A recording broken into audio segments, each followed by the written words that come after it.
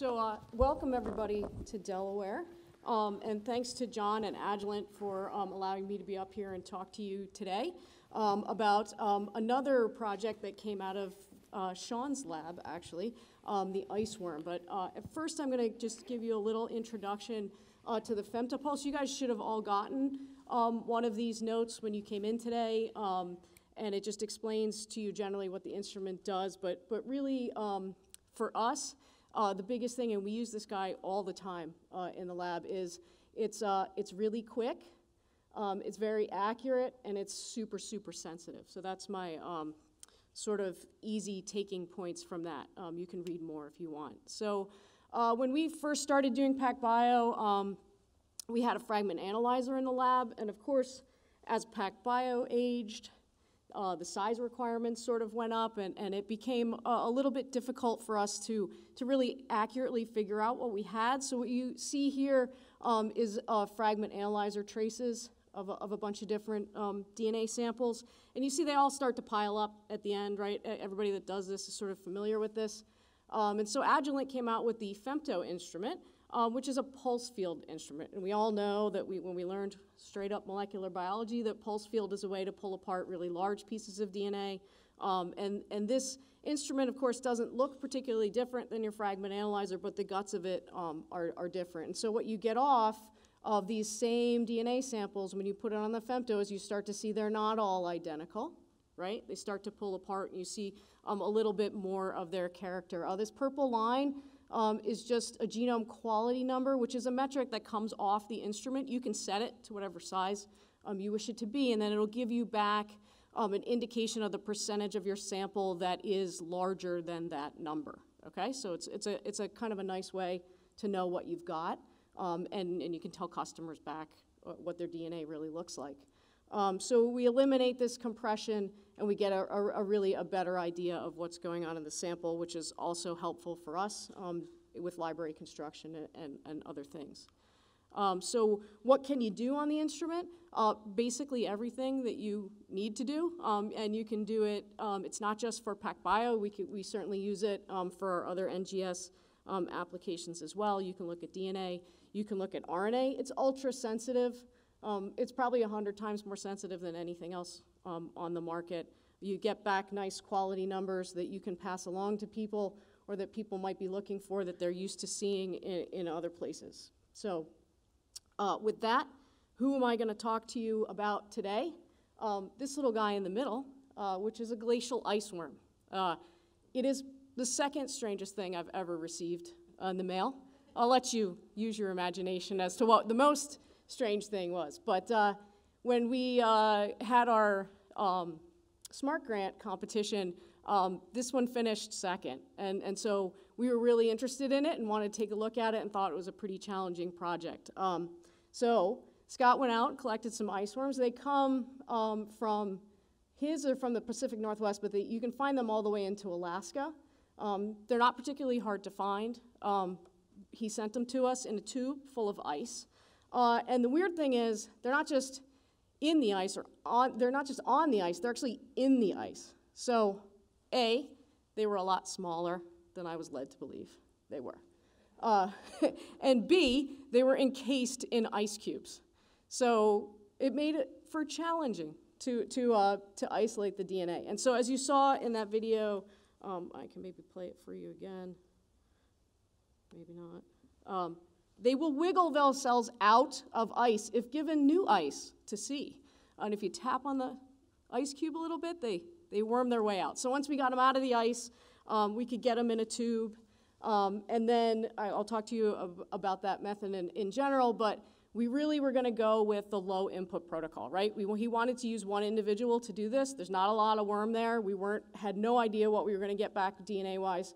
So we really wanted to use low input protocol that was sort of being beta tested, and we're gonna of course use the Femto to quality assure.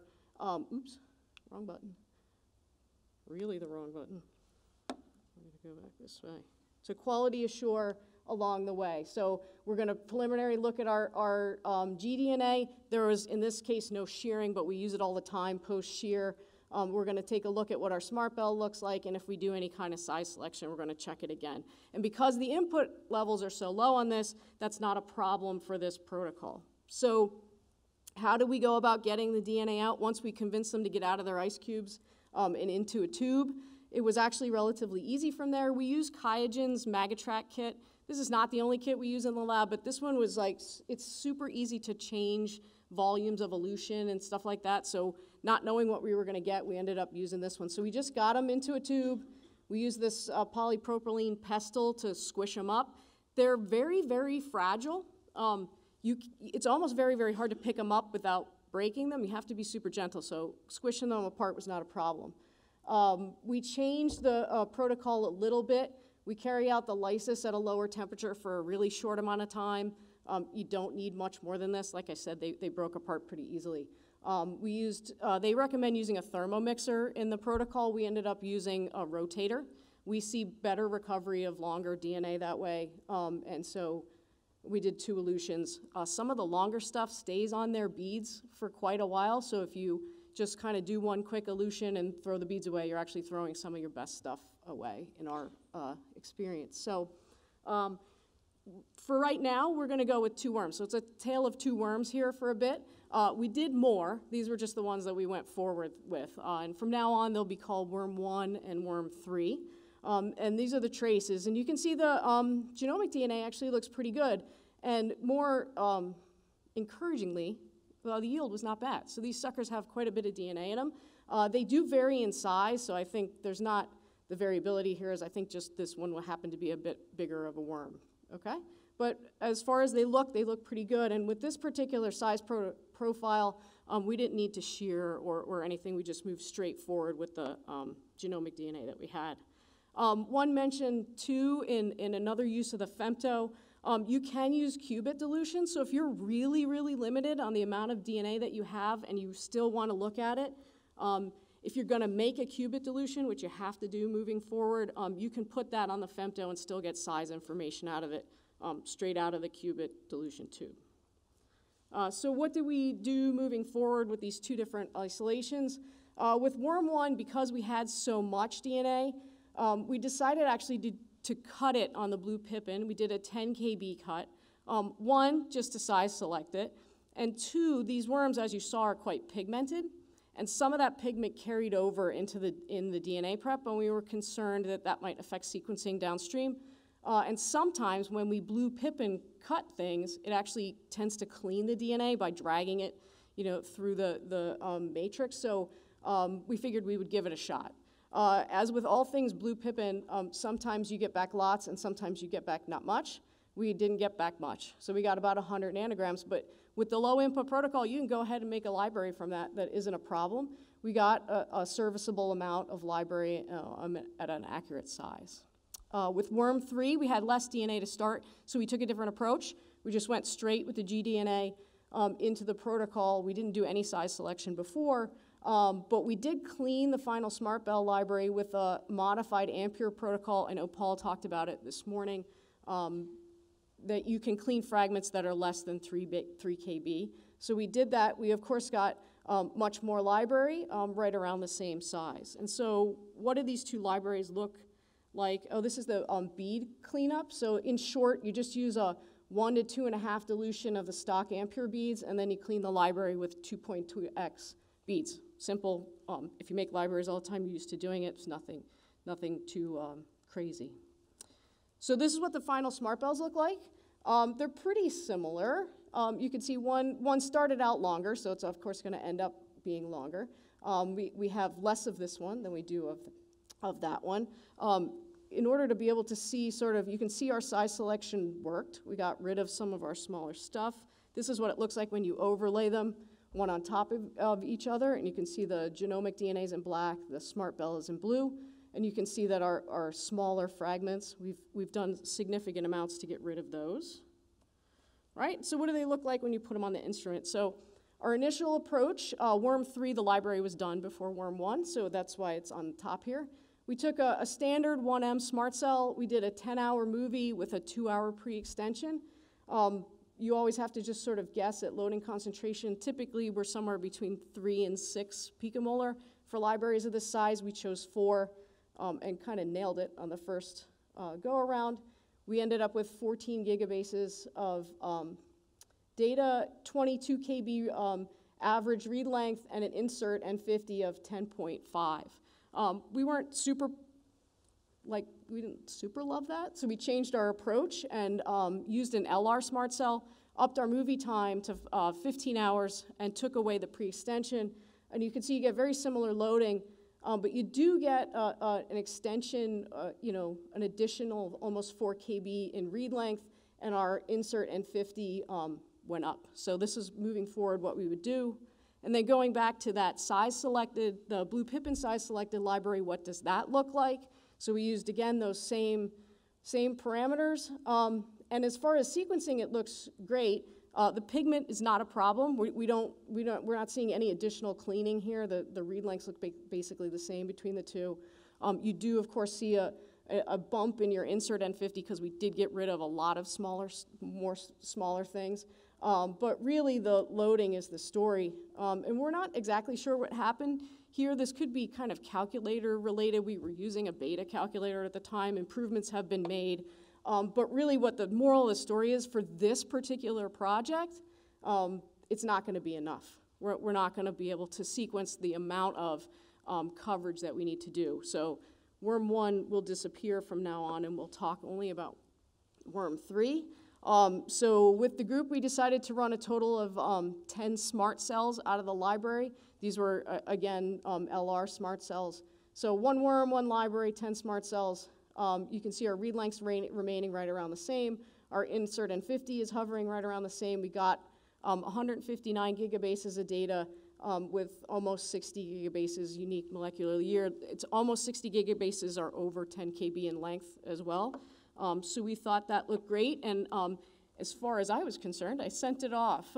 So I'm going to speak now on behalf of Scott Hodeling, who these are his worms and his project, and he ran sort of with the assembly. But you can see here that he's comparing it to related species. So there's not a lot out there that these things are perfectly related to, but they are segmented worms, and so he can compare them to a couple of things that are similar to it. There's not, as far as genome length, there's not much that competes. The earthworm is probably about the closest. And so when you take a look at our assembly, we're getting appropriate lengths. He wasn't exactly quite sure. He had estimated around 1.5. We're right about 1.25 with the assembly that we have. Contig N50 for the earthworm is atrocious. And you can see we've knocked out of the water everything else that is sort of related. Most of these are short read assemblies, so that's not particularly surprising. And when you look at percent completeness, we're doing pretty good. There's probably more work to be done here, and we had more library that we could have run, but with the 10 smart cells that we got, he feels pretty confident. So it's contiguous. Does that actually matter for what he wants to move forward and do? And it does. You can pull some things out that are of interest to them. A gene called AMP deaminase, which is a key regulator of energy metabolism. And these guys are weird, okay? So they live, this is a worm that lives in contact with ice at all times. They know that they have a very narrow range of where they can live, maybe 5 to 6 degrees, where they're comfortable and functioning. So genes like this are going to probably be pretty important. And they had previously only a partial sequence for ice worms. So can we find it in his assembly? And yeah, he can. I mean, it's nice and complete. And then I can just show you this in general. This is his slide also. You can see that the missing information is no longer necessarily missing. Okay? So what's my conclusion from this? The low input protocol works great. You can make a library from as little as 100 nanograms, and probably there's PacBio folks that are going to tell you you can do even lower than that, and I'm sure that you can. And depending on the size of your genome and your desired coverage, what you want to do with it, maybe that's going to be plenty for what you need to do. In this case, that particular library wasn't for us. We sequenced 10 cells, like I just told you, but we didn't sequence the entire library prep. We had, budget constraints and other things. We probably could have done 16 or 17 cells out of that library. That's a lot out of 1 tiny worm to be able to do. So that was really pleasant to see. And obtaining long reads from one individual obviously can lead to an improved assembly, right? You're not looking at the heterogeneity that if you combine a whole bunch of worms together. There's certainly more work to be done, and one caveat is that contamination is an issue, right? This is not an if, this is not in general. I took this ice worm out of a tube that had been living in ice, and I threw it in a tube and I sequenced it. I sequenced everything that was on it. I sequenced everything that was in its gut, right? So this is gonna be an issue. So, you know, in the future, when we talk about these low input products, that is gonna be a problem, right? We're gonna have to have tools to pull that out. And he's in the process of taking a look at the data and seeing what else he can pull out. That may be great, that may be interesting. You might be interested in what's living inside your very small thing, right? Or on it. And so we'll have to see what falls out of that in the future. If you don't have a femto and would like one, John and his group are here, talk to them. And there are some deals out there for you. If you already have a femto or in our CSP, there's some deals for you because you know you guys use these kits all the time and get a little bit of a deal there. So I thank them. And then I have to thank everybody else. So thanks to Agilent and John for allowing me to stand up here and talk to you. Thanks to Scott and Joanna for sending these guys in the mail. This was a lot of fun to do, and we don't get to do a lot of fun things all the time. So this was a challenge, and it was fun, and I hope it helped them out. Thanks to the folks at PacBio that helped me out. Nick, Heather, Michelle, and Sarah helped Scott with the assembly. So you guys are great to work with, and I appreciate it. Thanks to my group here. I think somebody said it this morning, we are small but mighty. So thanks to Bruce and to Mark. And I cannot stand up here and take credit for everything. Half of it belongs to Olga. She is my partner in crime. I think we share a brain most days. And so we don't do anything with bouncing it off each other for sure. You can find us at our website if you wish. And we are also a CSP as well. So you can find us on PacBio's CSP site, which is now newly filterable by location and platform as well. So yeah, I'll have to take any questions.